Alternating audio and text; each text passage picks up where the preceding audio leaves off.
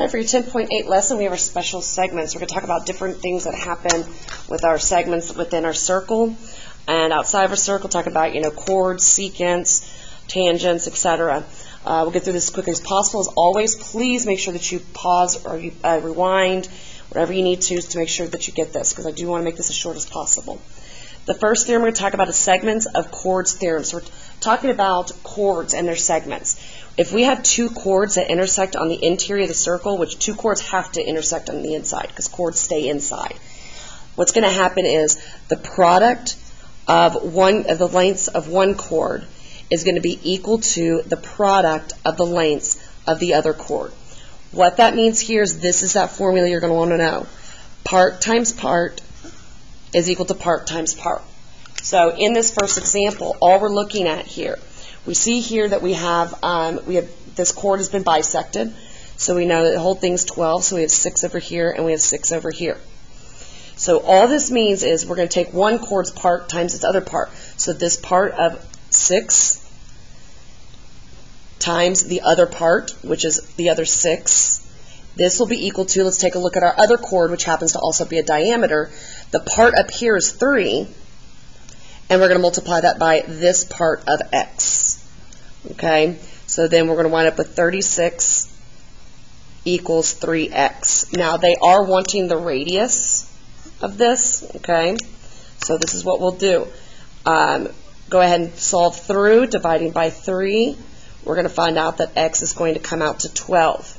So then we need to realize that the diameter is going to be this x plus 3.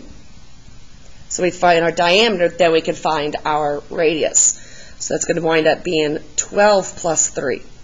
So the diameter is equal to 15. Half of that being our radius is going to be 7.5. Okay? We're going to do the same thing on example 2, except now we're going to bring in a little bit of algebra, a little more algebra. We're going to find both AC and both DB, so we are going to be substituting in and figuring out what's going on here. So the first thing we need to remember is we want our part times part. So we'll take this chord right here, and we'll do the part of the x times 2, or sorry, x plus 2. Now we notice we're going to be multiplying by the other part 3, so we're going to have to do distribution. Remember, the whole number always goes on the outside. We will set that equal to the other part, or the other chord, its part times part. So chord CA, we're going to do 6 times x, which will just come out to 6x. Now we go through, we do our distribution over here. We're going to get 3x, distribute to the 2 as well, plus 6, all equal to 6x. We solve all the way through. We're going to wind up with 3x equals 6, and then x in the end will equal 2. So again, we need to find both of these. We want to find AC, the whole thing, and we want to find DB, the whole thing. So let's look at, since it says AC first, for AC, we need to realize that AC is going to be this x plus the 6. So all we do is substitute in 2 for x, because that's what we found out, and AC is going to equal 8. Now to find DB, we need to realize that DB, sorry, write it differently, is going to be the x plus 2 plus 3. So we have x plus 2 plus that 3. Well, we can substitute in for x here, which was 2, plus, and we know that 2 plus 3 is 5. All we're doing is adding those together, and DB is going to come out to 7. All right? So go ahead and take a look at, so fill in the blanks. We have a tangent segment. So remember, a tangent is just going to go and brush up against the circle, just going to touch the circle. Tangent touches the circle at a single point. But what we're looking for is we're looking for an actual segment, and you guys have seen this. This tangent segment is going to be a segment that is tangent to the circle at an end point. And we'll take a look at these. The next thing is your secant segment. So remember, your secant is going to slice through. It's going to enter the circle at one point and exit at another point. It's going to contain a chord on the inside. So it's going to contain a chord of the circle and has exactly one endpoint outside the circle. Then we're going to discuss the part of a secant segment that is outside. So going up here, the secant segment, the part that is outside the circle is called the exterior segment, because it's outside. So let's take a look at what we have here in the picture to explain exactly what all three of these meant. Okay, first we're going to name a tangent segment. So let's find our tangent. We see here that our tangent is ray SC. The problem is we want it as a segment, so it has to stop at C. You've seen this, okay? So we have segment SC. We're going to chop it off at that arrow. We just want an end point outside and then where it touches that point of tangency. Next, if we take a look at our secant segment, we want to make sure that we slice through, okay? So it's going to have an end point. It's going to have one endpoint outside, or secant segment, one endpoint outside, and it's going to go into that circle. So here we're looking at this whole thing. So the segment would actually be segment SA. So it's not going to exit the other side. It's going to go in and then stop. Okay, so this is going to be segment SA. Then your exterior segment is just going to be that part. Remember, the exterior segment is that part of the secant segment that is outside, exterior. So that's just going to be right here at segment SN. Okay, so that's what we're looking at. So that's going to help us understand what's going on with the next theorems. All right. So the next theorem, the segments of secants theorems. We're looking at these secants now. And we see right here we have exactly what we had with segment SA. It's going to have an exterior point. It's going to go in. It's going to stop. Okay, it's going to stop at an endpoint. Sorry, I should probably highlight and read the theorem. This theorem is saying if we have two segments that share an endpoint outside the circle, and two secant segments, okay, this is not the same as tangent segments. We've got an inside part and an outside part.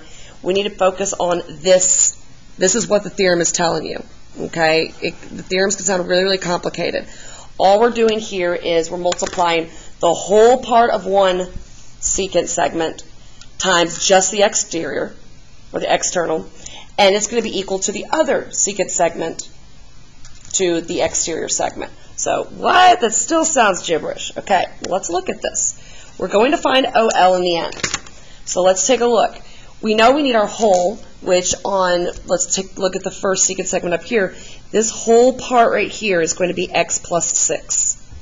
So we're going to take our whole of x plus 6, and we're going to multiply it by the external, so the outside part. Okay, so this is your outside section. And that's going to be the 6. Now again, we have a whole number there with some algebra we're going to have to distribute.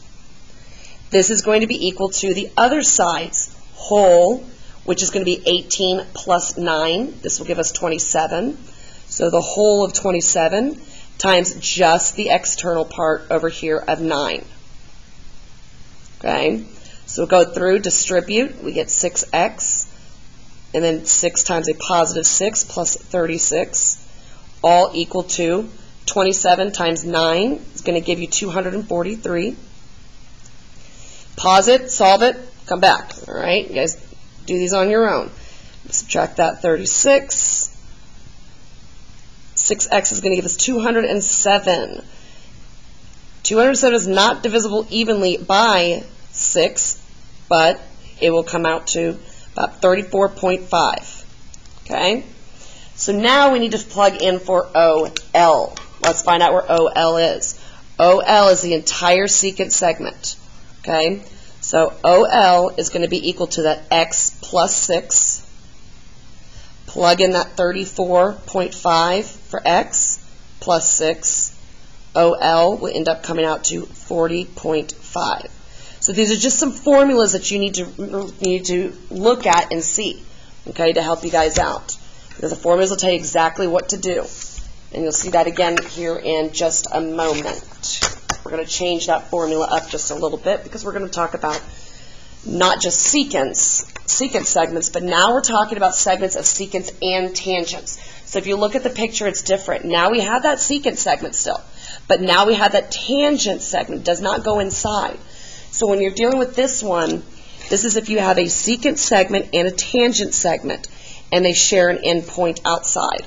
Okay? Again, I'm not going to worry about reading all of this. All it's going to mean is that your tangent segment squared is going to be equal to that whole times the exterior of the secant. Okay? So if we take a look at here, we are going to be looking for WR in the end, which will be right here, so just X. All right? So we want to look at our tangent. Our tangent just touches. So we're going to take our tangent squared. So we take 12 squared. This will be equal to the whole, which they already gave us, awesome, 16, times the external secant right here of just X. Okay? 12 squared is 144. That will equal 16X. When we divide both sides by that 16, X is going to come out to 9. And since WR is equal to X, WR is just 9. Sorry for the sloppy handwriting. So now in the next example, what I want you guys to see is, okay, you need to go, okay, which one of these do we have?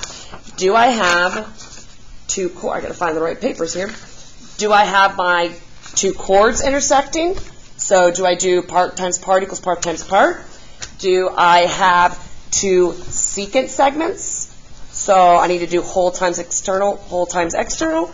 Or do I have a tangent segment and a secant segment? Well, I'm seeing, as you're seeing in my notes already, the key to it, I'm seeing here that I have two chords. So we're only going to find X on this one, so we're not going to have to substitute back in. And this here, when we had our two chords, if we look back at that right here, the two chords, we had part times part equals part times part. So here, we'll go ahead and write that down to remind ourselves. Part times part equals the other part times part. So with my two chords here, I've got one chord right here. And actually, I tried to leave out some of these where you're multiplying and getting x squared, but you guys know how to undo x squared, so we're just going to go ahead and go with this. So we're going to have 2x times 3x. This will be equal to our other chord, part times part, and that will be equal to 18 times 3. So we go through and we do that multiplication. What's going to end up happening is here, 2x times 3x, so 2 times 3 is 6. X times x is x squared. This is all equal to 18 times 3, which is 54. The last thing that we're going to undo is that square rooting. So we need to divide both sides by that 6 first. And we're going to get that x squared is equal to 9. Now, we all know from Pythagorean theorem, undo that square, we square root. X is going to come out to 3, and we are done. Okay, that's the most complicated you can have there is with that x squared. Example 7, we're going to find in C. Example 7, I see a tangent and I see a secant segment, or tangent segment and a secant segment. So that's going to be this guy right here. Your tangent squared is equal to whole times external. We're going to find MC, so we'll substitute back in a moment. So this is going to be like example number 5. We're going to have our tangent squared equal to whole times external. So we start off first. Let's take our tangent right here, our tangent segment. We're going to have 10 squared, tangent squared, equal to the other side over here. We want the whole, which is going to be 5 plus x. Now what I want you to notice is we are going to have the external over here, a whole number, so we're going to have that distribution again. Okay? And if you want to put x plus 5, that's fine as well. So 10 squared is going to give you 100, equal to, we distribute, we're going to get 25 plus 5 times x is just 5x. And go ahead and go through the process of solving for x.